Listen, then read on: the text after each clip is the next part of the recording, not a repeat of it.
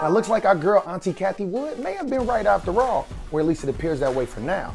Now she stated that Bitcoin had bottomed earlier this week and has been on a rise ever since, breaking through the 20K level and even reached as high as 22,000 early Friday before slightly losing momentum, but it's still up around there. Now CoinGecko puts the overall crypto market cap back near $1 trillion with the recent positive moves. And as it stands, the world's largest crypto is still trading highly correlated with the riskier tech assets in the NASDAQ.